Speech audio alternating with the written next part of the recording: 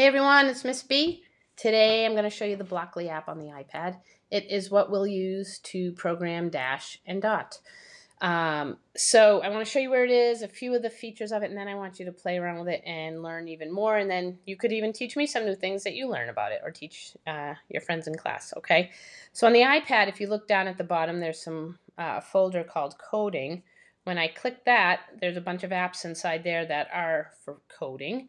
And the one we're using today is Blockly. So we'll select that. And if you look up, this is called kind of the workspace. And if you look up in the right corner, there's a plus sign with some gray dashes spinning around it. That's what you need to select to connect your iPad to your robot. So we're going to hit that plus sign, and you'll see a thing that comes up saying searching for robots. So no robots found. So that means I haven't turned Dash and Dot on, which I'll do right now. You can't see them, but maybe you can hear them. What? Whoa, where am I? There's Dot. And there's Dash. So I'm going to click search again and see if we can find them. Howdy do. Okay, so there they are, and I'm going to choose Dash. And then you'll notice in the top right corner that his picture will appear now that we know he's there and we're connected.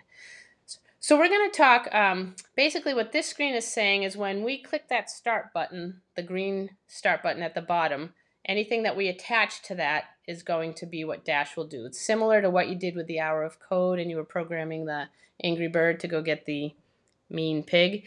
You were dragging those pieces of code, those blocks of code. So this is pretty much the same thing. And I just want to show you some of these menu buttons and what's inside of them. So we're going to start with the drive one. And the drive one is the menu button that allows us to move Dash forward or backward, okay? He can go backward, he can go forward, he can go certain different distances, and he can go at different speeds. He can also turn his body left and right and turn just a little bit left or a lot left. Same thing with right, a little bit right or a lot right, okay? So let me drag out the forward button just to show you how to find out all the options for going forward. Once you drag it out and you touch it again, it opens up a new screen with what looks like a speedometer in a car, which when you turn it all the way to the right means Dash is going to move really fast. If you go all the way to the left, it's going to go really slow. Okay, the green arrow here is half lit up, and that means he's moving 50 centimeters. If I lit the whole thing up, he would go 100 centimeters. If I took all of them away, he'd only go 10 centimeters. So I think I'm going to have Dash go 10 centimeters very slow forward. Okay, the look button on the menu is where Dash's head can look. So he can look up with his head, he can look down with his head, he can look left with his head, and he can look right with his head. And he can look left and right a lot or just a little. Okay, so let's have him look up a little bit. When I click that, it shows you that he can go up, he could look straight ahead, or he could look down. So I'm going to have him look down by 7. Okay, and then if I wanted him to look to the left and I drag that over, he could look left. Again, you have this little meter to determine how far left you want him to look. And there's the visual there of his head, so it lets you know that he's turning a lot to the left. Here he's only turning a little to the left. So maybe I'll have him turn kind of a lot to the right.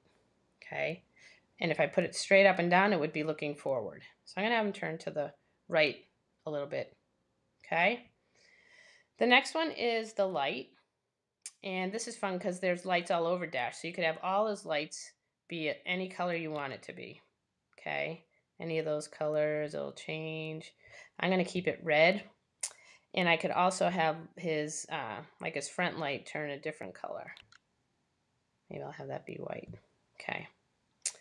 Then there's also, and there's all different other kinds of lights. His back tail light on, or his left ear could turn a color. Let's make his left ear be purple. Okay. Then the sound, you can have him speak some words. You could have him make animal sounds. You could have him make sounds of different transportation, like a fire siren. You could have him make weird sounds. And when you select any of those, it gives you some more options. So in the weird beeps, he could also do a gobble, a buzz, or laser. Okay, so he could do all these weird sounds. I'm not going to do a weird sound today. So anytime I want to get rid of a block, just put it in the trash can. I think I'm going to have him do a transportation sound and be a fire siren. But there's other transportation that I could also choose, like a tire squeal or a helicopter. But I think for today, I'm going to have him be a fire siren. Okay. And then, so those are some of the sounds. The last thing I wanted to show you was the control thing. So this we're not going to, if I wanted him to move forward 3 times at 10 centimeters, instead of using that block 3 times, I could put this repeat thing right there.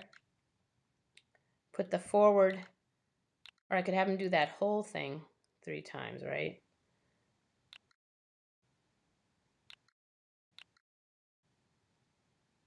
So I could have him,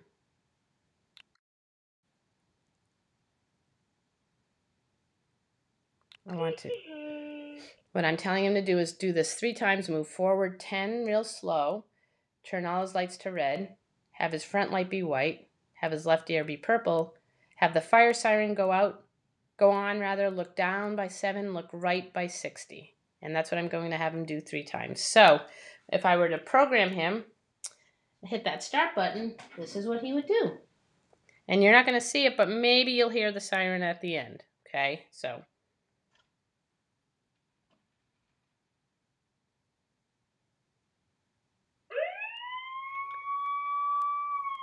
All right.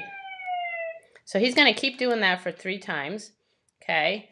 But this, again, is what your workspace would look like. And then when I hit that start button, those are all the behaviors that Dash would do. Okay. So I wanted to introduce you a little bit to this app. And I hope this helped. And thanks for watching.